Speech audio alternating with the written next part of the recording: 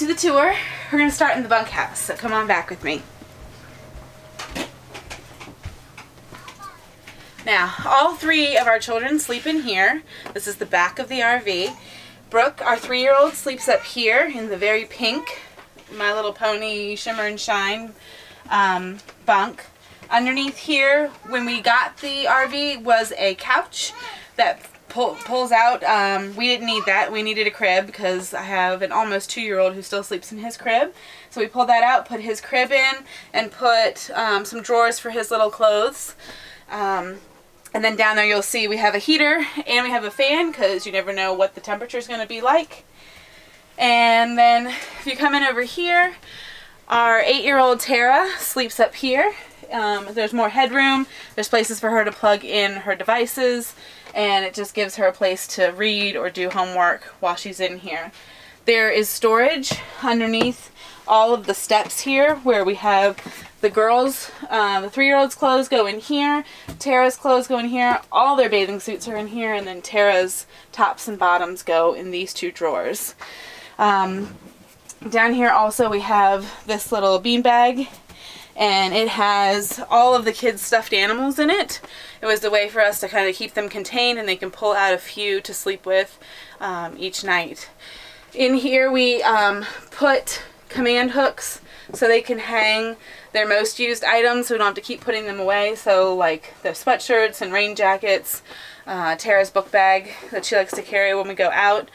Also at the bottom of the steps we keep all of their shoes. It's just an easy way for them to be able to be part of their chores is to put their shoes away, and it's an easy place for them to put them.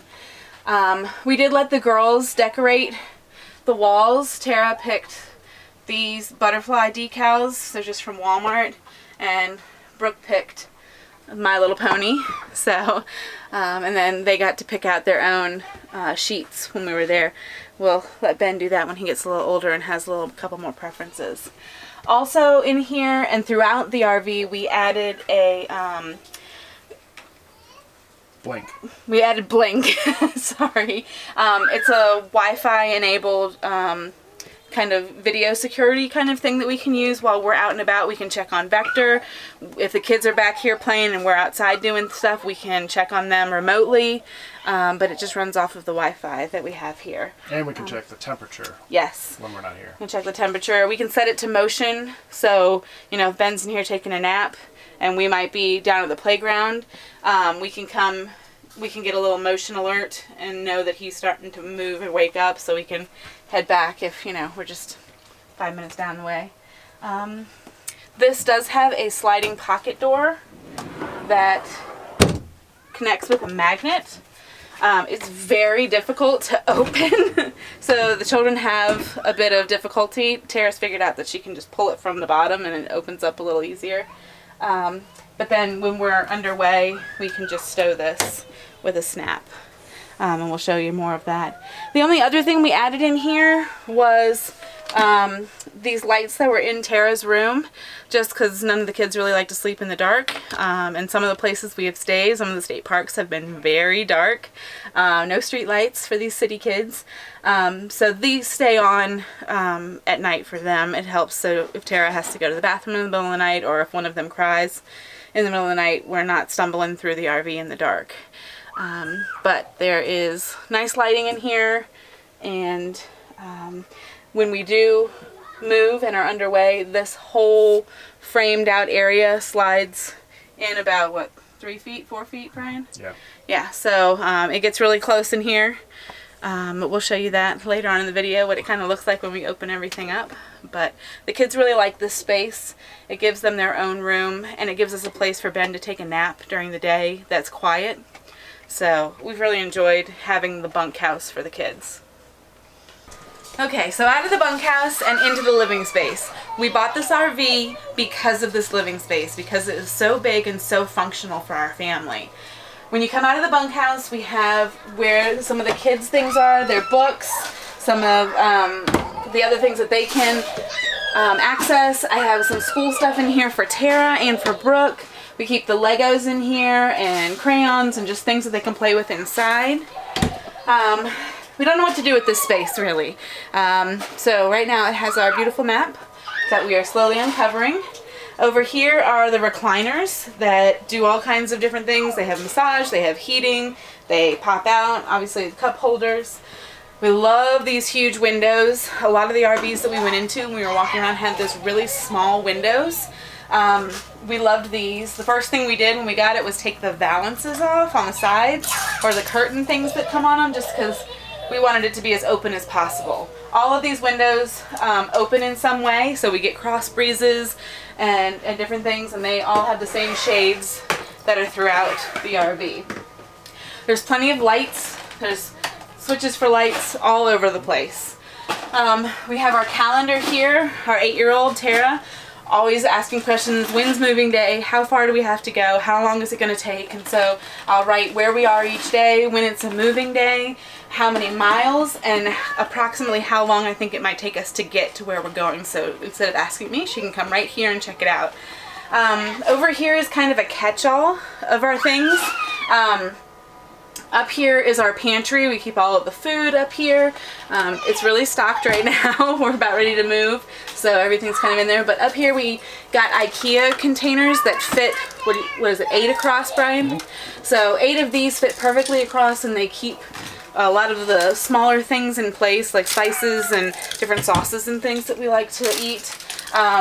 In this cabinet, all of the monitoring and different things are in here about the black tanks and that kind of stuff. We can see that later. The controls are in there, and slides for the bunkhouse and the kitchen. The girls' hair stuff is kept under here. Vector's dog things. This is where this has kind of ended up living, just because there's a plug here, so we have our little vacuum that we can use. We can vacuum the whole RV in about 15 minutes, which is a far cry from our house. We keep Vector's bowls down here, his water and his food, and these are kind of like junk drawers for us right now. We keep bags in here for diapers and some of just the things we use for Vector, like when he goes out. We have a double freezer refrigerator. It's not that exciting. And this is a pass-through. I always saw these and was like, what is that? Is it just 2 different compartments? No, it's all one. It just has those two doors on it. We do not use our oven for anything except for storage. So we keep this, this glass part will flip up and become like a backsplash, but we just keep it taped down because we use it more for storage of snacks that the kids can get into. And then we have little people, so we had to take the knobs off of our things, but we keep baking dishes and stuff for the convection oven in here. It's very clean because we don't use it. We don't use it because our microwave is also a convection oven, so we can either microwave or we can do the microwave convection, so we're able to bake in here, make, you know, cinnamon rolls. We've done some casseroles in here. We make toast in here. This also holds a lot of, right now, the stuff that sits here normally when we're staying somewhere goes into the microwave when we move, and we're getting ready to move early tomorrow morning, so we've already kind of got it stowed away in there, like chips and snacks for the kids. They're laughing outside. It's making me giggle. This is the Instapot Home. Instapot Home. It fits underneath here. It's one of our widest cabinets, so that's why we keep the Instant Pot in there. And we do use these to keep things in their space when we're moving. The TV can come out. It's so when we're staying somewhere, we'll usually put some things behind it just to get them out of sight. But then when we're getting ready to move, we move back. This is our little Alexa here that comes in handy when we want to hear some music or have her answer a question. A lot of Brian's like electronics and just stuff that he uses to keep everything running and whatever are up in here. And these are just Sterilite containers you can get at Target or Walmart with lids. We do have stereo down here, and because Ben can get into here, we don't keep anything in here.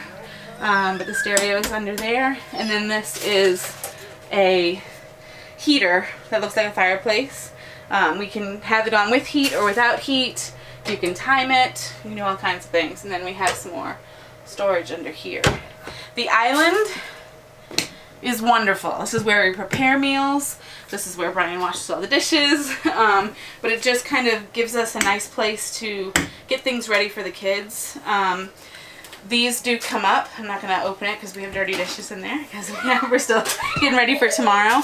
But when we have these in, even if we just have one in, it gives you so much more space to prepare, to dry, to do anything that you need to do. Under here we keep Vector's food, cleaning supplies. There's a couple bottles of liquor under there that came from our house. And then there's drawers in here that they're quite long.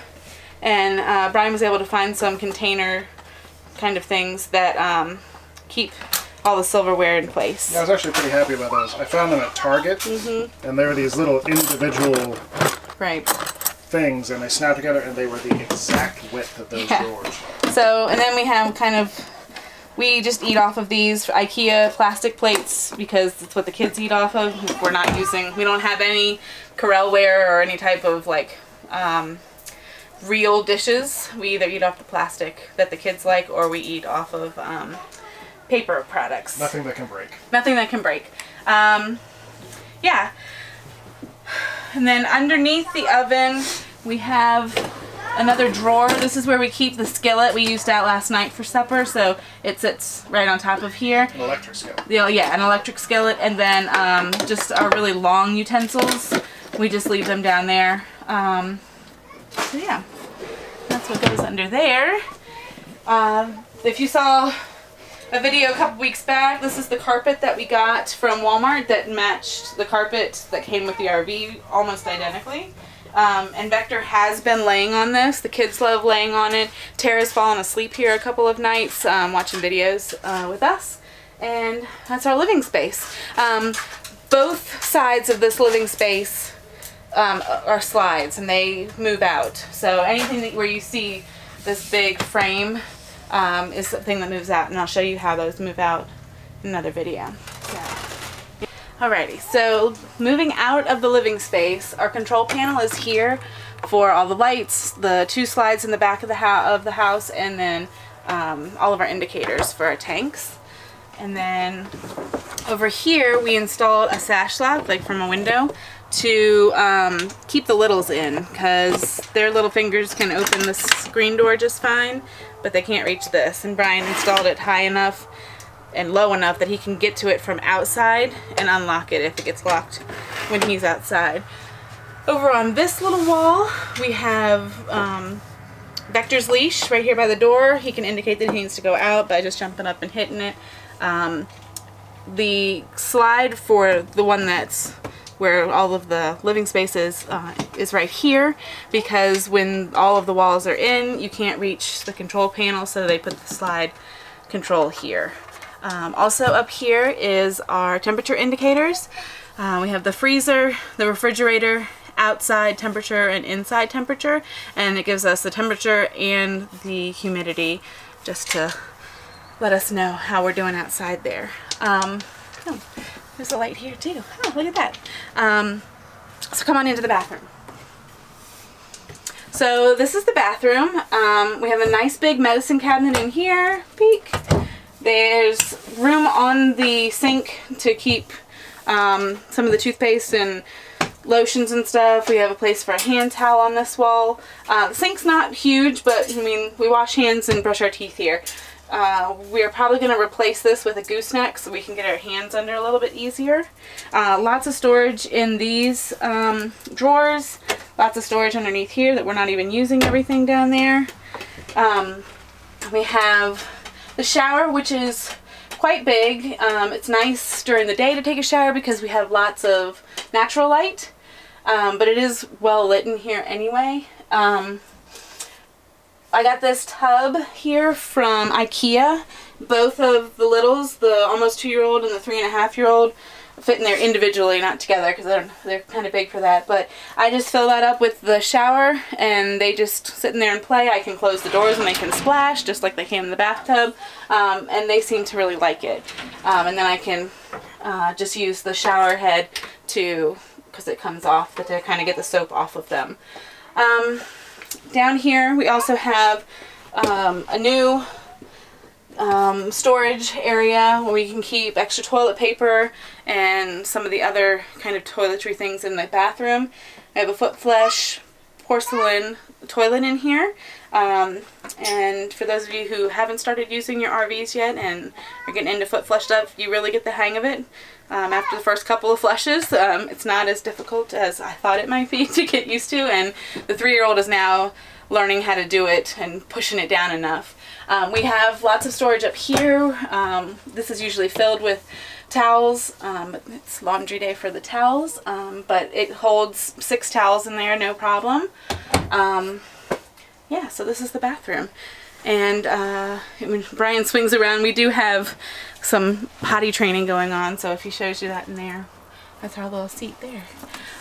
We did install 6 command hooks here, our hats and Brian's headlamp for when he goes out with Vector in the evening. They're all up there. This was very full a couple weeks ago because we had all of our rain gear and our winter gear plus our just jackets, so that was there. I forget what we added this one for. Christmas. Oh, we had a Christmas decoration there when we were in here for Christmas. So come on into the bedroom. Hi, Vector. Vector's favorite spot to lay. Sweet boy. Look at that sweet boy. So this room works pretty well for us. We don't spend a lot of time in here other than sleeping. And there's a lot of storage in here. So on either side of the bed is where Brian and I keep our clothes. We both have kind of like hanging drawers, so to speak, that hold our different clothes, and then around the top there is storage, just things that we don't need as often, and they're pretty deep. We're able to keep our phones plugged in at night. My glasses I keep over there on the ledge behind or above the bed. And then we do have some storage under the bed as well. We can lift up this, and we keep kind of like our beach towels and winter coats and some other things. This rig was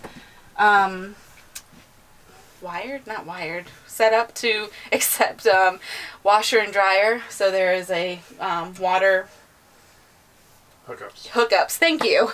Water hookups in there, and so it's a washer dryer, like 2-in-1 kind of thing, a Splendide. We're able to do small loads, and they wash and dry at the same time. Well, and then there's 2 drawers here where Brian and I also keep things that like clothes and stuff. We installed the television. The girls spend time in here once Ben has gone to bed, because he goes to bed a lot earlier than they do. They'll come in here and watch movies so they're not so loud. So it works out really well. We have 3 zones in the evening where the girls can be in here watching silly movies or reading or doing whatever. Brian and I can be in the living room watching shows, doing work, and Ben can have quiet in the bunkhouse. Brian installed this Level Mate Pro. We turn it on either if we remember before we leave to move to a new site, or when we get there I'll pop in and turn it on. But it lets us know on an app on Brian's phone if we're level, and it does it within, what, 1/4 of an inch. Lets us know side to side and front to back. So we've been using that, and it has been wonderful. It's a little scary when it says that the nose needs to come down 16 inches though, and you only have 12 inches down to go, so that requires a little bit of maneuvering. But like I said, we installed this TV so we can have 2 zones. I didn't show you in the living room where the Blink video monitoring system is, but we keep this one up here mostly because Vector likes to lay in here, and we can monitor again the temperature and stuff to make sure he's not too hot or too cold when we're out and about. But yeah, so this is our RV. This is our home. So while we were filming, the kids were awesome, and Tara was amazing keeping them out here. They were playing with all of their sand toys with the rocks and the pebbles, and they have their little horse trailer RV. And I cleaned this whole thing. And Tara cleaned off this whole area, so it looks really nice since we're leaving tomorrow. So that was kind of Very helpful. Thanks, Tara.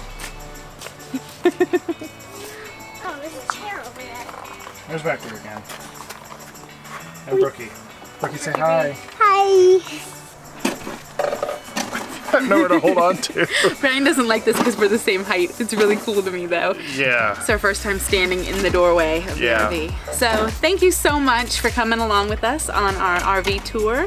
If you have any questions or comments about where we put stuff, or if you have suggestions about where we could change things up and maybe make things a little easier for ourselves, please leave those down in the comments below. We appreciate it. Yep, and make sure to follow us on Instagram, like our page on Facebook. Please subscribe to these videos. Hit the bell, leave us a comment, give us a like, do all that cool stuff so we can keep making these videos and sharing our adventure with everybody. And you can see all the cute kids. See all the cute kids. And the dog. Like that kid over there. So, thanks for watching. We will see everyone later. Bye.